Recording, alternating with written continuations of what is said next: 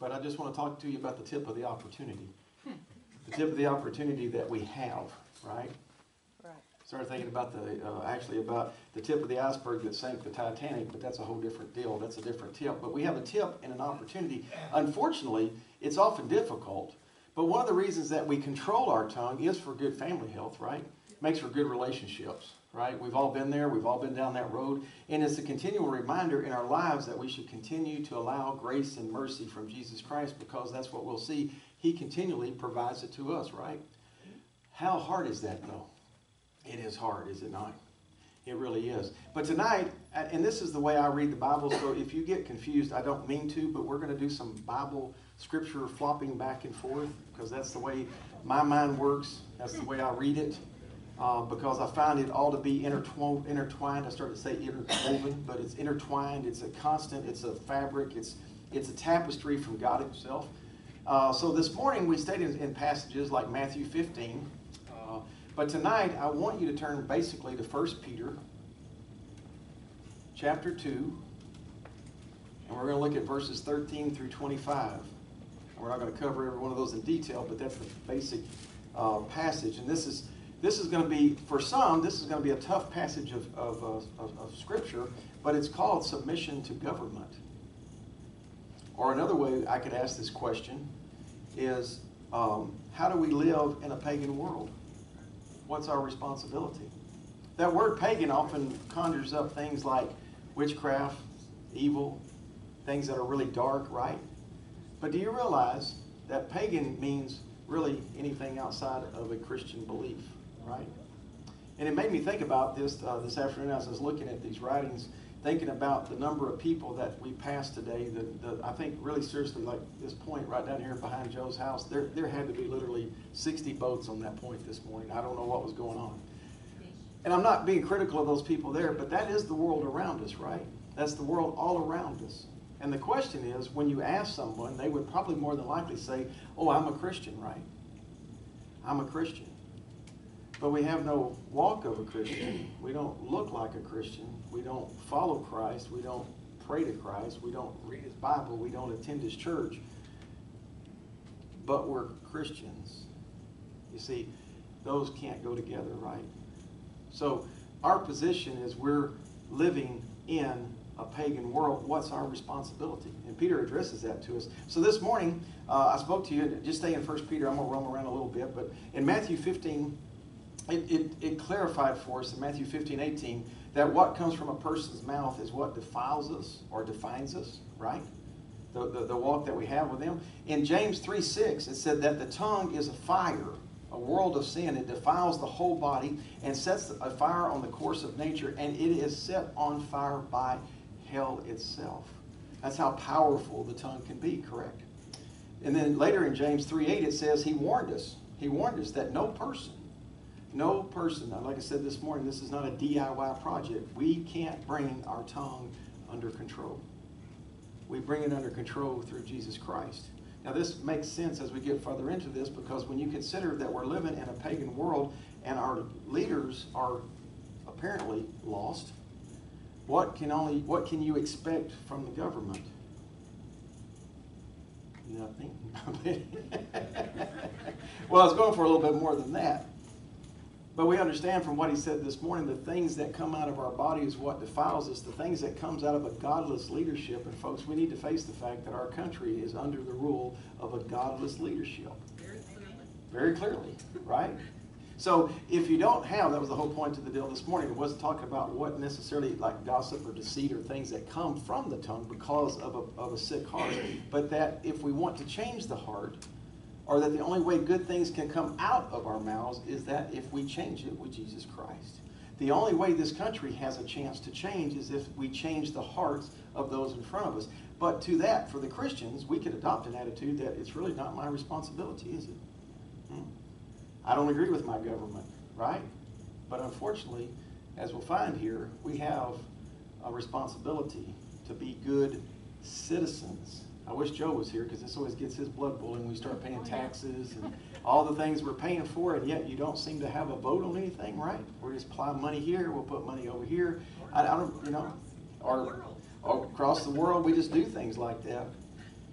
So we realize that in order to tame it, we need to understand the source which it comes from. And in Matthew 15:19, it says, for out of the heart, Matthew 15:19, it says, for out of the heart came evil thoughts, murder, adultery, sexual immorality, theft, false testimony, and slander. And again, these are what define us. This is what defines us as a country. This is what defines a business anymore, right? I mean, wouldn't you like to have one of those, talk to a company anymore that really had your interest in heart? Right? That doesn't tell you what you need to do for them in order for you to get what you need from them, right? Very tricky world, isn't it? Here's our problems. Here's what you can do for me to get what we already sold you, right? We're very lost in that situation. But see, that's what the situation is. And we, in that passage, that we would be his children, would be his chosen, and would be the body of Christ, correct? That's like I said this morning, sometime in the future, he's coming back to reunite what he left here, which to complete him is us. Is that a scary thought for you? That you're that important to him. And that's another thing that we need to look at in the world today, is not seeing ourselves through our eyes. This is all my self-worth.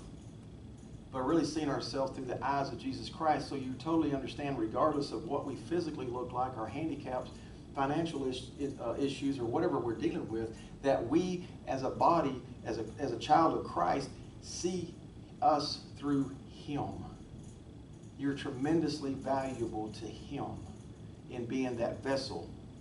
Let me give you some scriptures.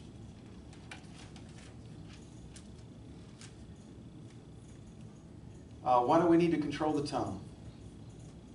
How about learning how to be a good Christian in a pagan society? How about being a good citizen, not only to the world around us, but to our church family and to our friends? Peter 2:13 and 14. Look there with me. You should have it open now.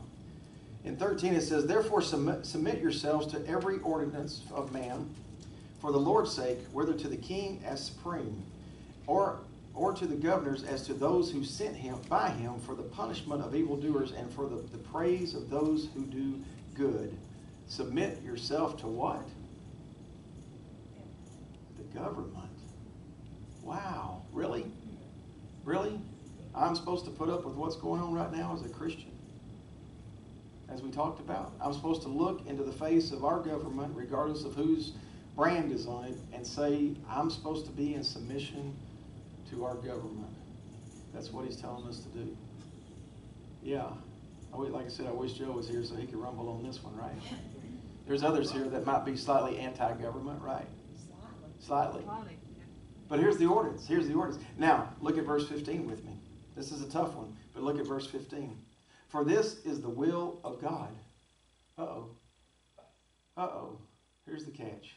For this is the will of God, that by doing good, that you may put to silence the ignorance of foolish men. Now, y'all would agree with the last part? Now, what's that foolish? That foolish is talking about that part, right? They're blind. They can't see. They're not following Christ, right? When you look at the millions around us that aren't in churches or even pursuing Christ, that's what we're dealing with, is the fact of the ignorance. It's not meant to mean stupid. It's meant to mean blind. They're ignorant of the light of the world. They're ignorant of what they say, right? Am I a Christian? Absolutely, I'm a Christian. Is America pagan? Oh my gosh, no. We think of what country do we think being pagans?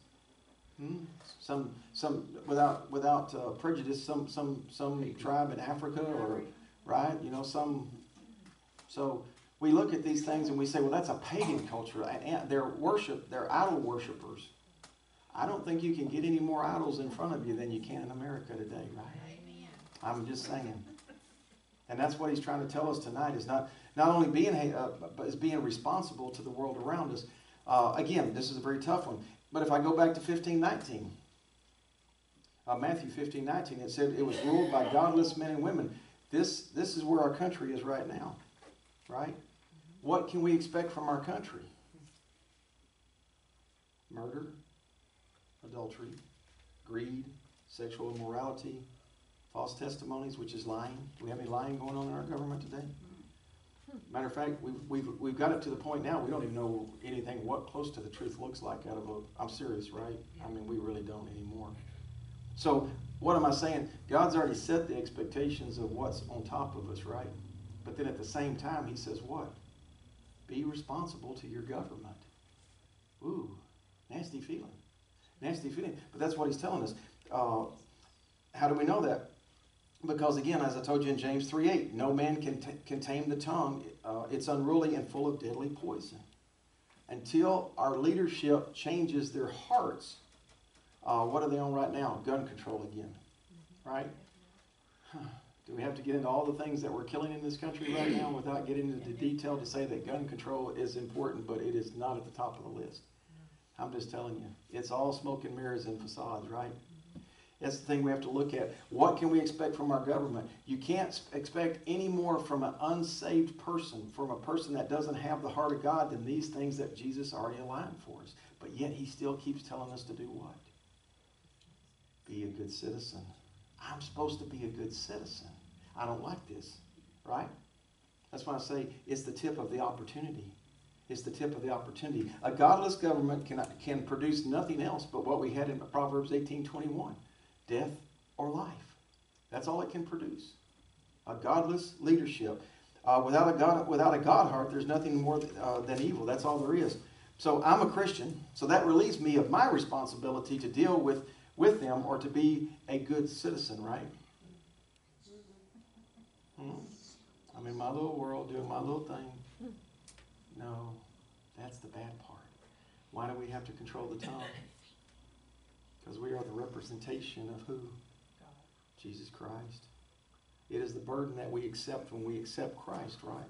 It's what we accept from him. We accepted this. I did. I thought I just accepted salvation. I just got saved. That's all I got. Now you're telling me I have to be a good Christian? Yeah. That means the things that we don't like and the things that come to us, we have to deal with them. Can we use discernment? Yes. Can we use wisdom, Bible wisdom, knowledge? Yes. But at the same time, we have to be the person that is the light in the middle of the chaos, right? In 1 Peter 2:13, it answers to why. 13 and 14 I read to you, but in 15 again it said, for the will of God, that by doing good you might put to silence the ignorance of a foolish man. And again, the foolish man, the ignorance, the lostness, the blindness. Do you remember the part this morning from Matthew? And I'm sorry, but this is the way I read the Bible. I go from... But in Matthew 15, 13, and 14, it said, every plant which is not planted in God will be uprooted. They are blind leaders of the blind, and if the blind leads the blind, both will fall into a ditch. Is it not? Where's our world going, folks? This is why I say when we get up in the morning and you see the news, and by the way, I think Barb and I was talking the other night, we haven't had a television in, I don't know, 7 years now? I'm only saying this. I'm not saying we don't see movies and we don't have other, but we have managed to live without the news 24/7 for 7 years. It hasn't really changed our lives. I'm just going to continue to encourage you to limit what you're taking in, right? He wants to come to you with this chaos, this fear, this confusion. Let me break it to you. I've said this before. 10 out of 10 of us are going to die before we get out of here. It's not 7 out of 10, no matter what the religions tell you. And that's the sad part when I think about a pagan world that we're living in today, is people think that there's some loophole going to happen at the end of their lives that's going to somehow miraculously change their lives. And without salvation, without believing in Christ, there is no change. Without, what is that? Believing in Christ. That is changing of the heart. I've got to change this thing out. It's filthy. It's loaded. That's the only way. And there's so many people that I really believe that they think they'll just keep pushing it. Or in our world today, they don't even think about it at all. I'm sure in all of our lives there's been a point that God was not on the top of our list, right? That's why we don't have judgment. We have love, compassion, those things. Grace, mercy, the same things as he allows us. Every plant which is not planted in God will be uprooted. God will take care of what he needs to take care of, is what he's saying. If they're not in God, they won't be with us, will they? But it's in our place. But in 1 Peter 2:15, that point right there, that last sentence, to silence the foolish. To silence the foolish. This is the part in the Christian life when you need to see a Christ as Christ, that we need to. You need to see us, as I said earlier. You need to see yourself as Christ sees you. You are the light. You are the hope. You are the darkness. Sorry. In the darkness. In the darkness. I think my fog is still there tonight. But we are that law. We are the ones dealing with the facts of what is the government doing to us. But how are we responding in a Christian manner to be a testimony to the world around us? He says that in the ultimate end, we will silence the foolish. We will. But our daily walk every day is to remain in control. That's what we're talking about this morning. To tame the tongue is a touchy topic. To tame my tongue so that I don't overreact or I don't argue against things that I know are already stupid, right? Doesn't mean we just lay down and go, oh. But to some degree, it also means that we stand up in our Christianity and we remind ourselves that we are that light. We're that witness. We're the only one left. We are the ones that say, no, Revis, that doesn't make any sense. But you have to remember, again, what I said earlier, a godless leadership. They're not talking the same language, folks. They're not going to understand the same language. That's why we have to continue to introduce kindness to them and love and caring as much as it hurts. But see, in this case, your value to the world. Your value to the world because you're a child of God is invaluable to the world. They can't see that. They may not totally believe it.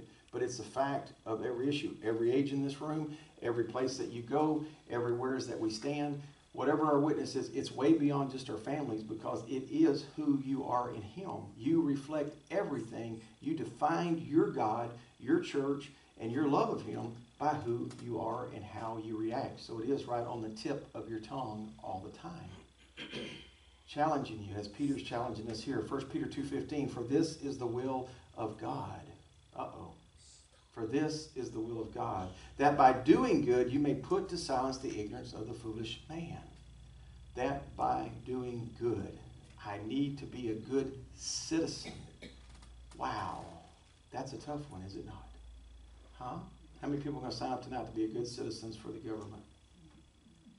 Yeah, right, I'll see your hand up.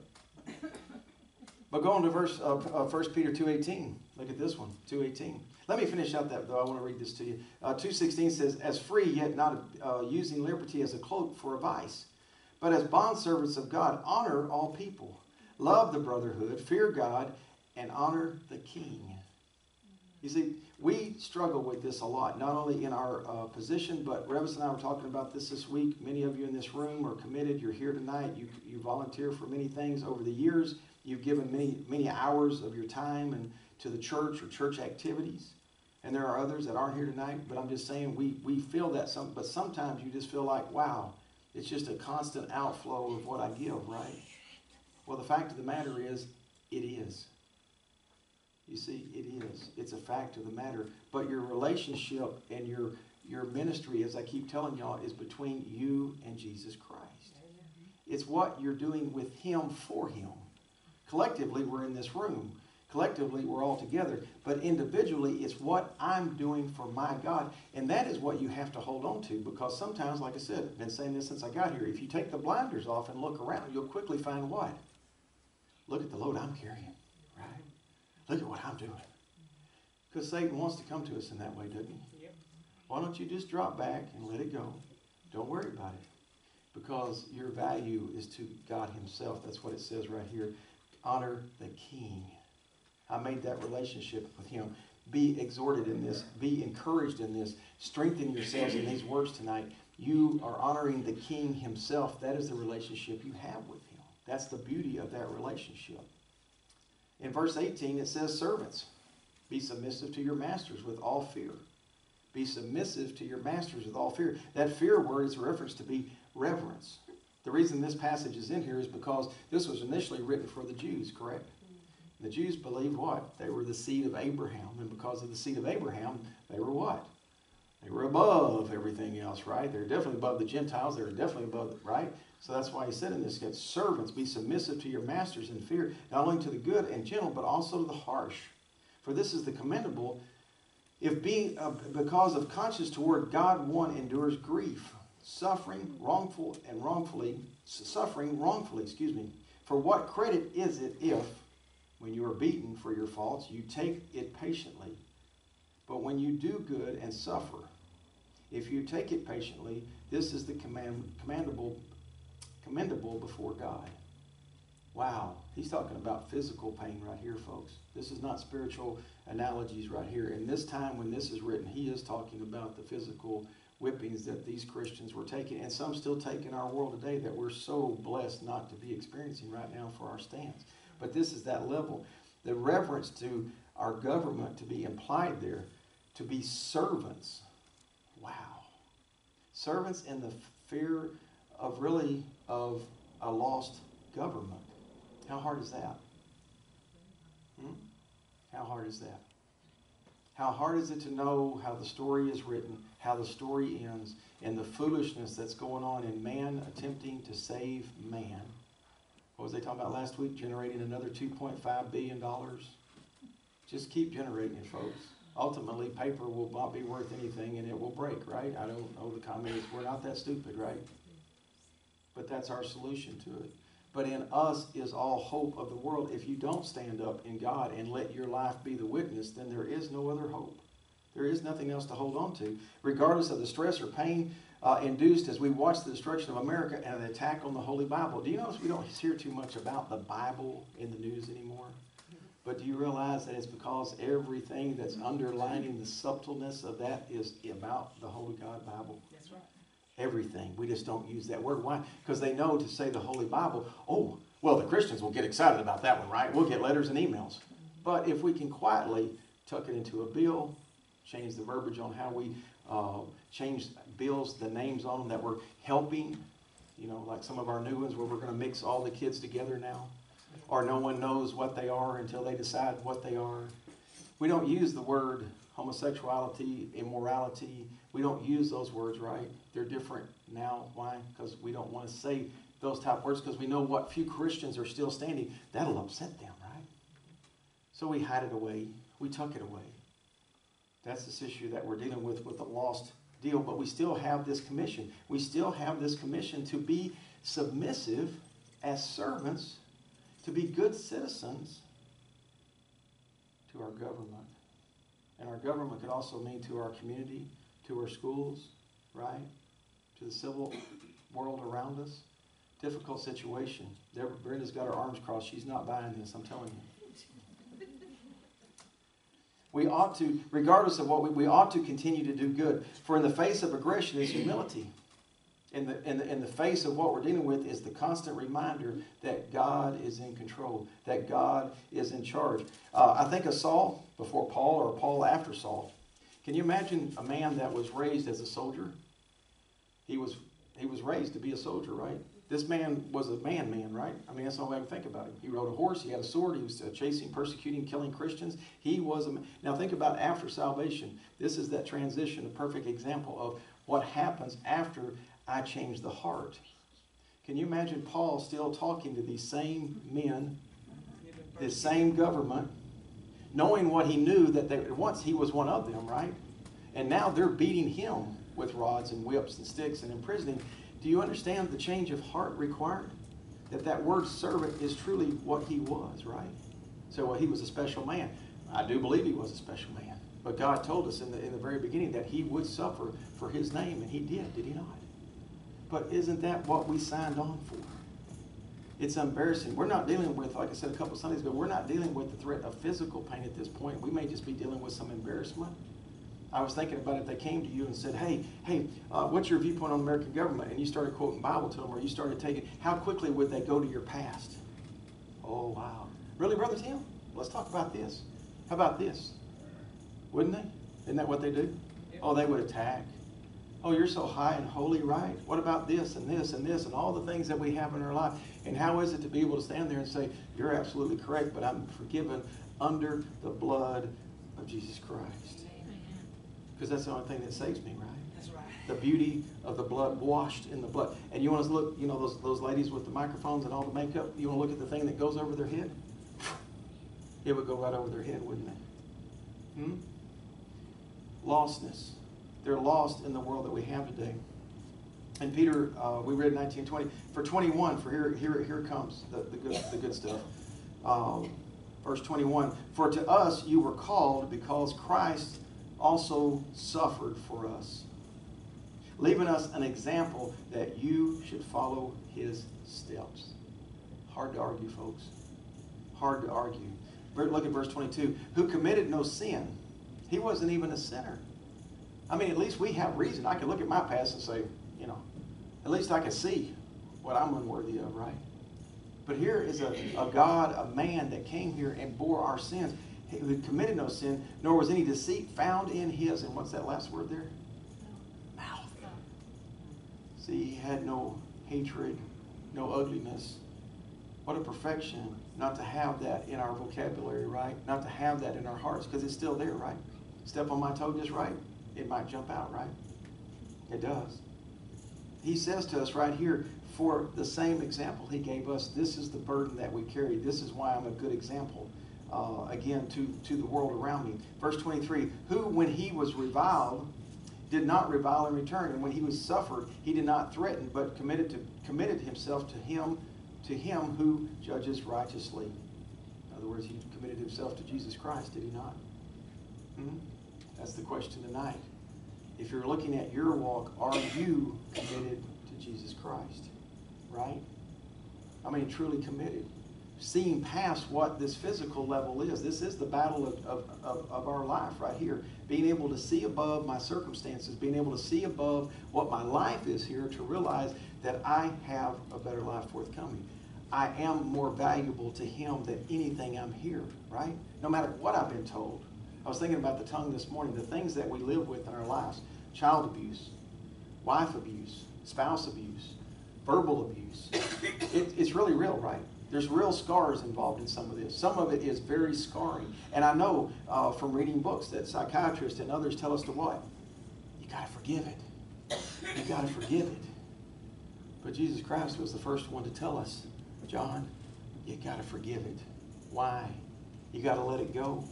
You can't live with it. You can't carry it. You can't carry all this around with you, because your heart, in order for this to come out to be defining to Jesus Christ, to show who I am, I've got to let what's in here go. It is of no value. This is why he went to the cross. This is why he bore what we did. Look at 24. He himself bore our sins in his own body on a tree, that we, having died to sins, might live for righteousness, by those whose stripes were healed. I haven't been beaten yet. I hope I never get there. I'm not into pain. You know what I mean? Slap me, I'll cry. I don't like pain. It hurts. I watch those movies, right, where the guys get beat up and all that stuff. I get a splinter in my finger, I'm down. I'm like, 911. I need some help. No, it says right here, he bore our sins. He set the example. By those whose stripes you were healed by. This is what he did for us. Why am I a good citizen for my country? Why do I deal with my government? I'm commended by God. So when they come to you and they say, well, are you Republican or Democrat? I don't really know anymore. But one thing I can answer, I'm a child of God. I'm a child of God. And that is my strength, right? And that is my rock. And that is my resolve. This is how I read the Bible. It all intermixes together. He tells us why my heart is broken. He tells me how to heal it. And then he tells me here what to use it for. This is the beauty of the Bible, when we strengthen ourselves in it. And when they come to us again, and as we stand there boldly, I'm a child of God. What if we do get to the point in the tribulation that you do have to wear the mark of the beast? Now I'm getting into some weird stuff here. Don't want to scare anybody. Because I had a lot of people ask me, oh, wow, is it in the shot? Is it in the vaccination? Folks, if they want to know who you are, they already know who you are. And then I got tickled. Please don't take this the wrong way. Why are they tracking me in the first place? I'm just not that important. I mean, I'm sorry, but people have asked me, I'm thinking, let them track me. They could, maybe they'll send an agenda. I don't know. Maybe they could. I really don't. But my point to it is, some point, someday, do you have that strength to stand up and say, I am a Christian, beyond everything else? Because that point of time may come to us when we have to make that decision. Am I truly a Christian? Do I believe in God? Remember that question I asked earlier. If you walk up to most people outside this building, they say what? Oh yeah, do you ever go to church? Do you ever give anything? Do you ever give anything to even your community? Do you give anything back? No. And what is it that you believe in? Because most of us would have to honestly answer what I believe in at that point in my life is I believe in me. Right? Because that's really what we're saying. I believe in me. Again, John 3:8 said, no man can tame the tongue without the assistance of Jesus. In Ephesians 4:32 it said, and to be kind to one another, tender-hearted, forgoing one another, forgiving one another, even as God in Christ forgave you. Even as God in Christ forgave you. When I take Ephesians 4:32 and I overlay it or underlay it with 1 Peter 25, it says, for you were like sheep going astray, but have now returned to your shepherd and overseer of your souls. You belong to him. You belong to him. Your commitment to Christ and your commission to the world are both right on the tip of your tongue. Because it is how we respond to the things that come at us in this world. Do we first consider, this is me? John, when your boat went upside down, that was probably on the tip of your tongue, right? We get bombarded by these physical things, these worries, these cares of this world. They burden us down. This is that point. Wait a minute. I need to step back and say, I'm sorry. Let me get back in my God, and then I'll deal with this. I'll deal with my being a caretaker. I'll deal with the issues of my homes. I'll deal with the issues that I have around me. But first, I have to put my heart back in Jesus Christ, because what comes out, if it comes out vile, wicked, and ugly, I'm going to destroy more than I help. That's right. I need to be a good citizen. A good citizen in Christ. Why? Because Brother Tim said so? Please don't. I'm not that worthy, honestly. Because my Sunday school teacher said so? Because the government said so? You probably want to hear that from them. No, because of what he said right here. Because I need to be bound to my God. I need to honor my God. That's the value that you have. It's not, I don't have words. It's not that God is over there or God is over there and you're here. God is right here. This is your God. This is your Jesus Christ. He lives in the Holy Spirit right here. He's right here with you. It's not an estranged relationship. It's not a long-distance relationship. You and him are together, and he supplies every one of us with that commitment every day.